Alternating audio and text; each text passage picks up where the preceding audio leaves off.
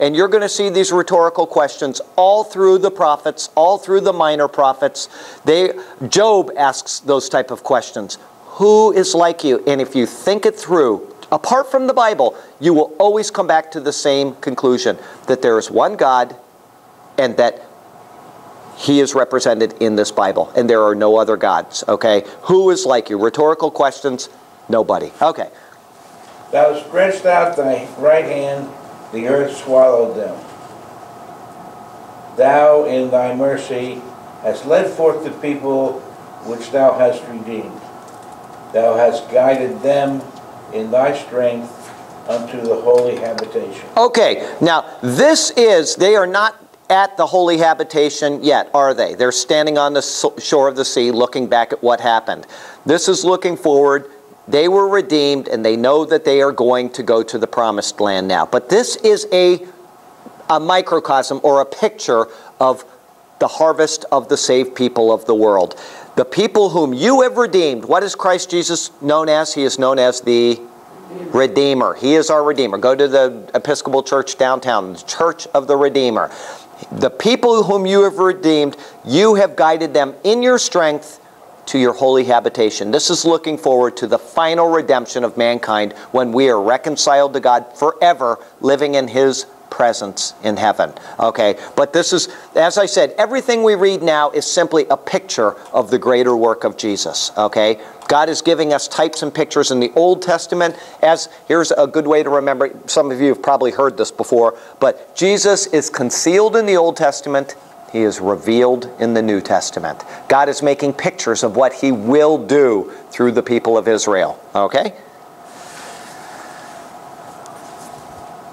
The people shall hear and be afraid. Sorrow shall take hold on the inhabitants of Palestine.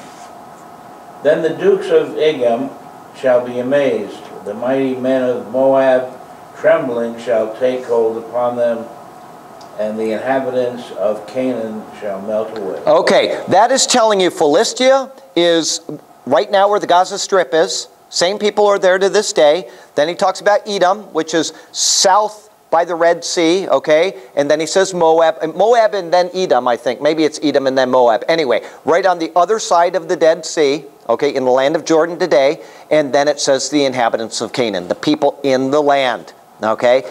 They are going to be afraid because God has promised this land to us, okay? Now, here's a question. Did all of the inhabitants of Canaan, we'll take for example, all the inhabitants of Canaan, were they all destroyed? No. Okay, can you name one that wasn't destroyed? Just name one. Maybe a pretty girl had an inn of her own. Oh, Rahab. Rahab the harlot, okay? Right? Why was Rahab, and others weren't too, but why was Rahab the harlot not destroyed? Because she helped the spies.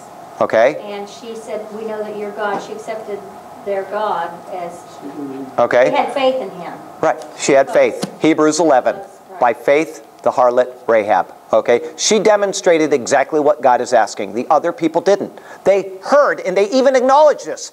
She says, all of our people are trembling in fear because they have heard about what the Lord did to the Egyptians. They knew they had a choice. God, if they said, we want to be a part of your covenant community, would God have rejected that? No, absolutely not. What about another pretty girl moved from the land of Moab?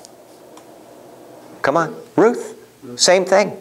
Brought into the fold because she said, my God will be, your God will be my God, your people will be my people. God will never reject somebody who by faith says, I want to be a part of what you are doing. He will never do it. So God is vindicated. They knew in advance, and they decided we're going to go to battle against these people instead. Okay, there you go. So that's just, we're getting there. Verse 16. Fear and dread shall fall upon them.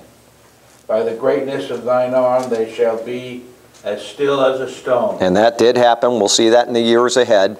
Till thy people pass over, O Lord, till the people pass over, which thou hast purchased. And Jesus is the one that purchased us. That same terminology is used in the New Testament. He purchased us how? By His by his blood. By his blood we have been purchased from who?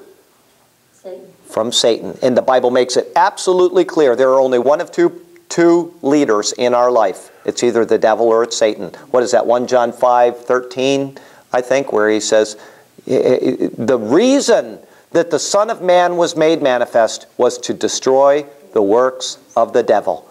It's right there. The devil is in it. Jesus never questioned the devil, and the devil says, all of this has been given to me, and I can do whatever I want with it. Jesus didn't debate him. Yes, this is yours. You prevailed over Adam, and everything here is yours, but I'm going to prevail over you. And he did. So, same terminology. He is the one that purchased us by his own blood. Go ahead.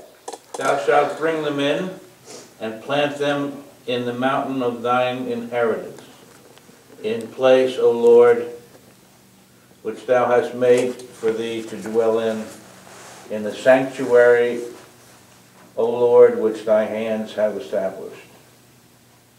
The Lord shall reign forever and ever. Amen. Let's close there today. Verse 18, the Lord shall reign forever and ever.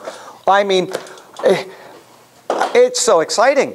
It is so exciting to see how all of these things that happened in the past are what he does in every individual heart that is willing to just say, I can't save myself. I can't do it, and I want you to save me. And he promises a new body without backaches. He promises us eternal joy without troubles, without every tear will be wiped away, walking on streets of gold. All of the promises, I believe them 100%. There is not one promise in this book that I don't believe. It doesn't mean I always have faith that, but I'm just so excited reading this and to see how this picture back then is fulfilled in each one of us when we call on Jesus. Let's say a prayer and close.